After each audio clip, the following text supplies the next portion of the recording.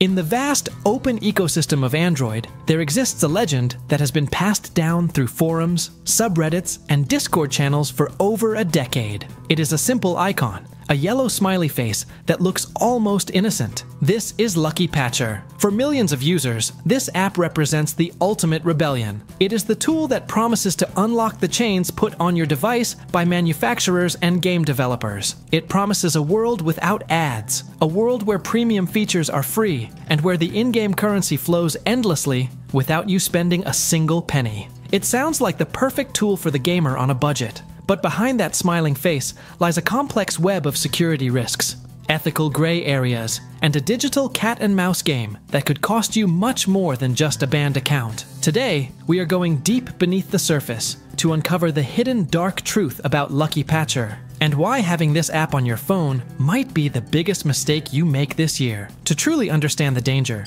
we have to look at how this software actually operates. Lucky Patcher is not a standard application. It is a patcher, a modification tool that performs what can only be described as digital surgery on your installed apps. When you open it, it scans every single piece of software on your phone, categorizing them based on what it can break. It looks for license verifications, it looks for Google Ads libraries, and it looks for billing scripts. When you choose to patch an app, Lucky Patcher is forcefully rewriting the code of that application, often modifying the class's .dex file, which is the heart of any Android app. To do this effectively, it usually demands root access. Rooting your phone is the equivalent of firing the security guard and leaving the bank vault wide open. By granting Lucky Patcher root privileges, you are giving a third-party tool, unauthorized, administrative control over your entire operating system. It can read your files, access your system partition, and bypass the rigid security sandboxes that Android uses to keep your banking apps and passwords safe from hackers. This brings us to the most immediate and terrifying risk, the malware ecosystem.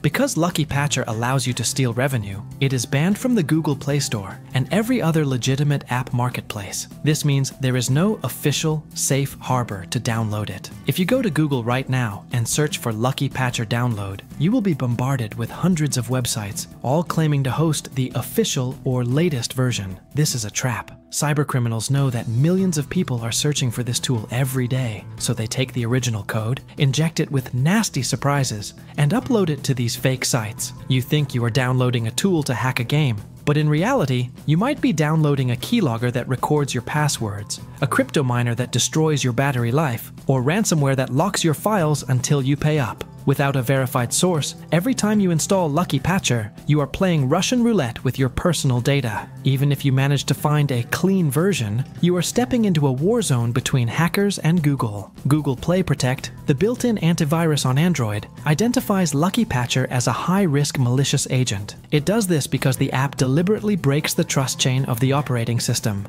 By keeping it on your phone, you may find that other essential apps stop working. Banking apps, payment wallets like Google Pay, and high-security streaming services often scan your device for signs of rooting or modification tools. If they detect the signature of Lucky Patcher, they will shut down immediately to protect themselves. You might gain free coins in a game, but you could lose the ability to access your bank account from your phone in the process. Let's also discuss the reality of modern gaming. In 2015, Lucky Patcher was a god. It could hack almost anything because game data was stored locally on your phone. But the industry has evolved. Today, almost all popular games, like Call of Duty, Free Fire, and Genshin Impact, are server-sided. This means your gem count, your gold, and your skins are not stored on your device. They are stored on the company's secure cloud servers. Lucky Patcher is a client-side tool. It can change the number on your screen to show 9,999 gems. But as soon as you try to spend them,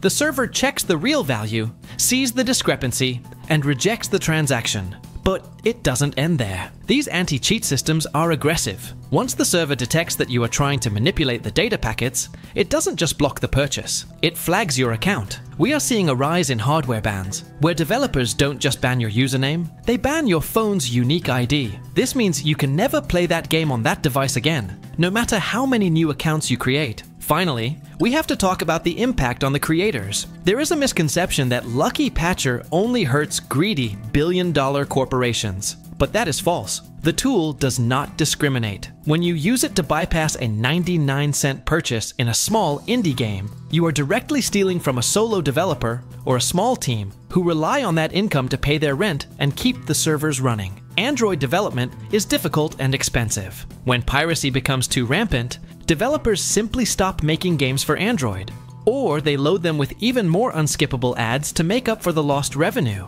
By using tools like this, users are actively destroying the mobile gaming ecosystem they claim to love. So, the next time you see that yellow smiley face and feel the temptation to get something for nothing, pause for a moment. Ask yourself if a few dollars of virtual currency is worth exposing your credit card details to the dark web, destroying your phone's operating system stability, and getting permanently banned from the games you enjoy. The truth is, Lucky Patcher is a relic of a bygone era, a dangerous tool that now causes far more harm than good. In the digital world, if something feels too good to be true, it's usually a trap.